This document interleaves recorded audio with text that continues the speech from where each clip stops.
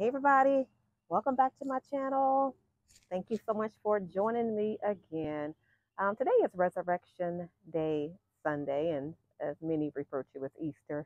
But we want to remember what Jesus did for us on this day. And it's such a beautiful day. I just want to sit outside in my backyard and just to come on and talk to you for just a moment.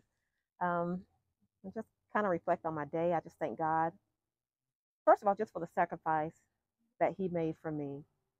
I thank God that I have been redeemed by the blood of Jesus Christ. And not just me. He didn't die just for me, but He died for the sins of the entire world. And I'm so grateful, that He did that for me.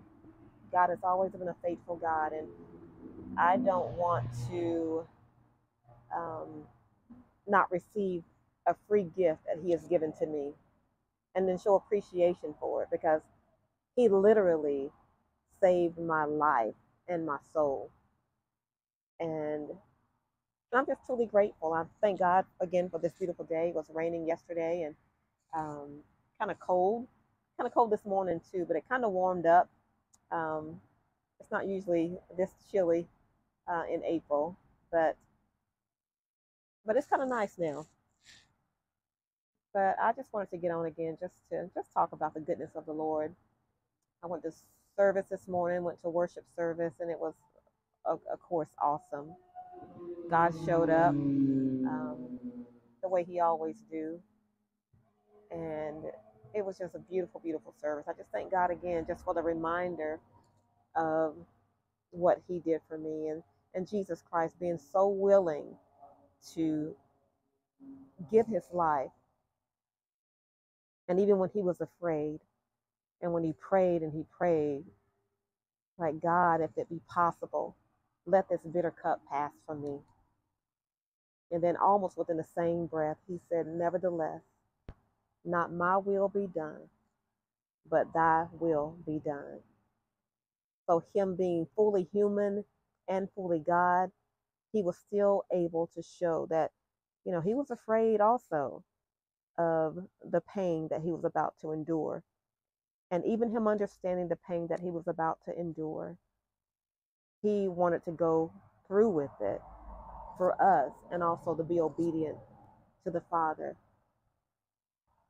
And even on the cross, when it got so painful after they had spit on Him and they had pierced Him in His side and they had mocked Him and no doubt called Him all kind of names and, you're Jesus, King of the Jews.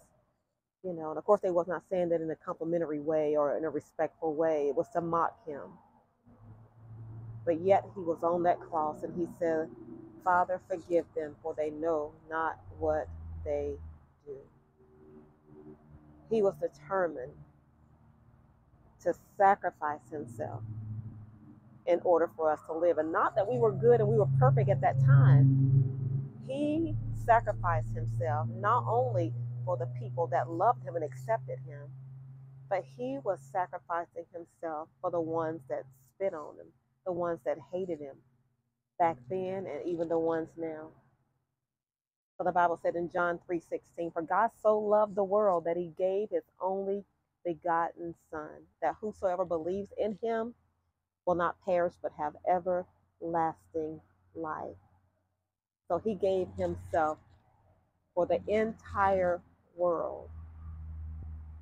What a love. There's no greater love than that type of love, that someone will lay down themselves or lay down their lives for a friend even.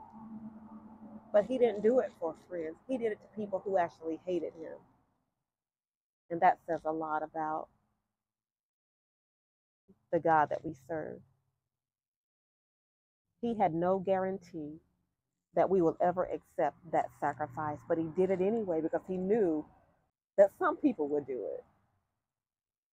But we all have access to Him because of that sacrifice that was made. And I'm just grateful, and I'm just overwhelmed just thinking about what He went through on that Friday night and all that He endured. And then how Peter even came and Peter, cut the man's ear off and all the things that they did trying to defend Jesus. And Jesus said, look, hold up, wait a minute. I don't need you doing all this for me. Don't you know that if I really needed some help, I can call angels here to come and help me in a second? I don't need your help. So he knew what he was doing. He was intentional about what he was doing. He had to die for me. He had to die for you. But that wasn't the end of it. If he just died, it would not have been powerful. We would not have been redeemed. We would not have been freed and delivered from the yoke of sin and bondage. But the fact that he got up on that Easter morning, man, and he said he rose with all power in his hand. Wow. And that's what we celebrate today, the resurrection of our Lord and Savior Jesus Christ. And it's because of that death, the burial, and the resurrection of Jesus Christ that we are free today. Free from what? We are free from condemnation. We're free from shame. We're free from hell. We're free. We're free. And I'm just grateful for that. And I just want to thank God just for what he did for me. Just for me. Like the song said, they hung him high, they stretched him wide, he laid his head. For me, he died. That's love. Man, nothing else can compare. I don't care what else you try to go and replace with Jesus. Man, you're not going to find that type of love anywhere. I can promise you that. There's nobody that's going to be willing to give themselves, give their life for you when you spit on him, when you curse him, when you reject him. There's nobody else that's going to do that. But he did that for us. He did that for us. And I know it was the people back then that they crucified him, the ones that were, praising him and yelling, Messiah, Hosanna, and then that same week or a week later, then they were saying, crucify him, crucify him, crucify him. We want Barabbas. Give us Barabbas. We want Barabbas. Crucify Jesus. And I have to be honest, that's been me. That's been me in my lifestyle, you know, just in the way that I lived, I rejected him. I did things that were completely contrary to his word. But I love it that he knew I was going to do all of that. And that's why he died. And so that's why we don't have to feel guilt or shame, because that's who he was doing it for. That's what he was doing it for. Because we were sinners and we were wretched and we were undone. We were ungodly. And he knew that we needed a sacrifice. No longer did rams and bulls and whatever else, the animal sacrifice just couldn't do it. It was not powerful enough. We needed a sacrifice that was greater than any other sacrifice. And what greater sacrifice than God would come down himself in human flesh to suffer on a cross, to hurt, to be in pain, to be embarrassed, to be humiliated, to be mocked, just because he wanted to save his people from their sins. And the fact that he said they don't know what they're doing, Lord, forgive them. God, I mean, who can do that? Right? If somebody was beating you up and spitting on you and stabbing you and just doing all kind of things to you, would you say during that painful moment, God forgive them for they know not what they do? Would you say that? Wow. Mm-mm. I couldn't say that, but Jesus did, because he knew what the ultimate goal was. And he said they didn't know what they were doing because they did not realize that even they needed a sacrifice. And he was going to be that sacrifice that they needed. Wow. So I'm so grateful that my eyes were finally opened And I was able to see, and not only see, but to accept the sacrifice that God made for me. I hope you're happy too. Aren't you excited that we don't have to live in this life without God? Aren't you excited that we have access to Him? Because the Bible says that the veil was ripped in two. And back then, only certain people could go behind the veil and talk to the Lord. Only certain people. You had to be of a higher stature to be able to go uh, and worship or talk to the Lord behind that veil. But no longer. After that, He said that veil was ripped in two from the top to the bottom, giving me access to the throne room of God, that I can go to Him for myself. I didn't have to call on a priest. It wasn't the priest that was able to go in, just the priest able to go in into the Holy of Holies and talk to the Lord. We didn't have to bring the rams and the goats and the bulls and whatever else, or talk to a man in between. We don't have to do that anymore. We can go directly to God. And it does not matter where we are. And that's what I love. I don't have to be in a church building. I don't have to be in a synagogue or a mosque or whatever else. I don't have to be in any of those type of places. I can be right here in my backyard and have complete access to God. I can just call on Him and He'll be right there. I thank God even right now, His Holy Spirit is surrounding me. His presence is already here. And I'm grateful. I'm grateful for all the things that He has done for me. I'm grateful for the birds. I'm grateful for the trees, the grass, the wind. I'm just grateful for the air that I breathe. I thank God for even the slight wind that's blowing. I'm happy. I'm happy in Jesus. And I'm just grateful. And I know when it got really, really bad on the cross, He began to pray to God, Eli, Eli, lama sabachthani, being interpreted, my God, why have you forsaken me? But at that moment,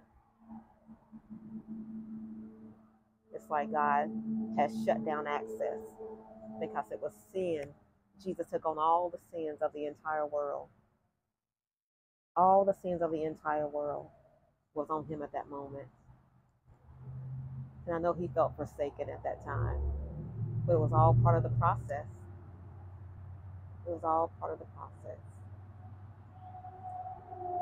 And then finally, when it was done, He said, it is finished. So He was able to accomplish what He needed to accomplish to redeem me back to the Father. No, but it didn't stop there. Like I said, that resurrection Sunday morning, it was on the Easter, which was a holiday that was already being celebrated during that time, but it just so happened Jesus was raised on Easter Sunday. Hallelujah. Again, with all power in His hand. Why I'm grateful. He defeated death, hell, and the grave. He conquered death for us. So I'm grateful. I'm grateful. I don't really want to get really deep. I just wanted to just talk to you for a moment and just reflect on the goodness of the Lord. And I love it though, that no matter who you are, no matter what you've done, because of this day right here, not Christmas. Oh yeah, we're grateful that Jesus was born around Christmas, around December or September or whatever. Yeah, we're very grateful that He was born for sure. But it's the resurrection. It's the resurrection that was able to redeem us and give us access back to the Father. And so I love this day and just want to celebrate this day and celebrate my freedom. So again, no matter what you've done, no matter how bad you feel like you are, how bad you messed up, you didn't get it right, you messed up, you did all types of sins, and I mean, you've done it all. We've done it all. So don't you dare think or let anybody else make you think that you are a hopeless cause. Understand me when I say it's because of you that he came. He didn't come to bring the righteous back to him. He came for the sinner. He came for the sinner because the sinner understands and realizes their need for God, right? The sinner understands that they need a savior. He came for you in your rotten, nasty, sinful, stinking state. Oh, you are at the right point for God to come in and save you and use you for his glory. Yeah, you. Yeah, the one who thinks that they have nothing to offer God. Yeah, you. Yeah, you. Oh, I love it. I love it because, you know, even in the Bible day, they thought they could come and just give a certain amount of money and just kind of buy, the things of God or buy the spirit of God or whatever. It don't matter how much money you have. There are no elites in the body of Christ. In fact, if you're going to be among the elites, if there were an elite, you will be a simple servant. Yeah, totally contradictory to a lot of how a lot of churches operate and how a lot of people even think. Yeah, you are not an elite. You know, if you are elite again, you are a servant. Yeah, you are a servant. So it doesn't matter how much money you have. It doesn't matter your background. It doesn't matter, again, what side of the tracks you were born on. It doesn't even matter. We are all on level playing ground. You're no better than me. I'm no better than you.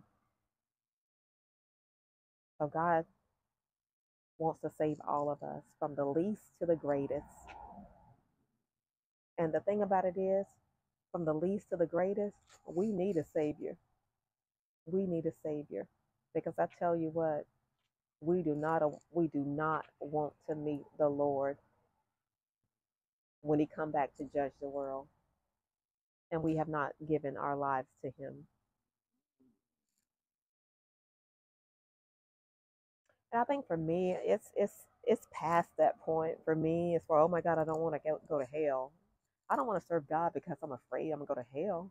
I don't even think about that. I just think about I just got this beautiful relationship with him. He has given me so much. He has made my life beautiful, not with things, material things, and just having access to him, just having a relationship with him.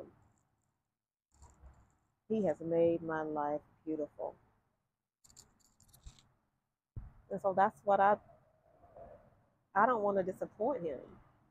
I don't want to let him down. I don't want to fail God.